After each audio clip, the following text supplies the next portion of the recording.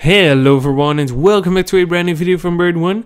And today I'm going to talk about the state clearing is 100% complete. I know it's a day late and I'm going to like it because it's really good, he done his job. And so he completed every state clearings and he tweeted a lot of different stuff like everything uses less storage at the moment. Instead of 4 GB it uses 1 GB the day after. No, it's still the same day. But he also commented like, hey, the miners, we recommend rising gas limit to 4 mil, blah blah blah. And I think everyone was fooling with him for some reason. But he also, I have one comment for him. I hope he watches my channel and he knows what I mean. So I have a lot of new miners on the channel. They're like, hey, I'm a total noob, I don't know everything about Ethereum, can you explain how to get started, blah blah blah.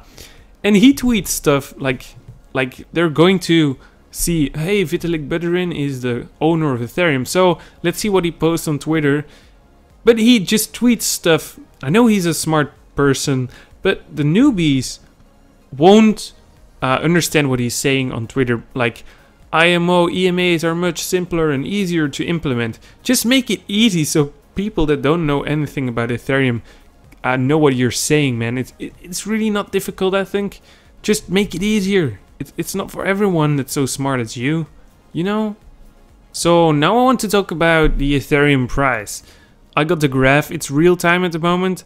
You can see that Ethereum is going pretty well. It's going back up. We all know it crashed out really bad because big miners probably dumped all of their coins because they had enough of it. But as you can see, it's slightly going back up.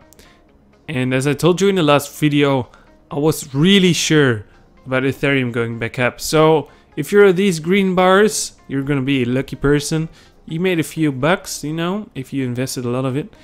And we could even go real time. You can see there's some really big buyers sometimes. And I know some really small transactions going on as well. But my conclusion is Ethereum will go back up. So I invested 10 coins. I got them. I don't want to make a video about it because if people lose money when I suggest like, hey, buy Ethereum, invest and stuff, and they'll lose money, I'm not responsible for it. So it's all your choice. But we may have a 50-50% chance on what Ethereum is going to do now. We're really on a delicate part right here. As you can see here, I'm going to zoom out a little bit. It happened before. It's almost exactly the same. If we look to this area here, to this area here, we can see almost an exact same thing.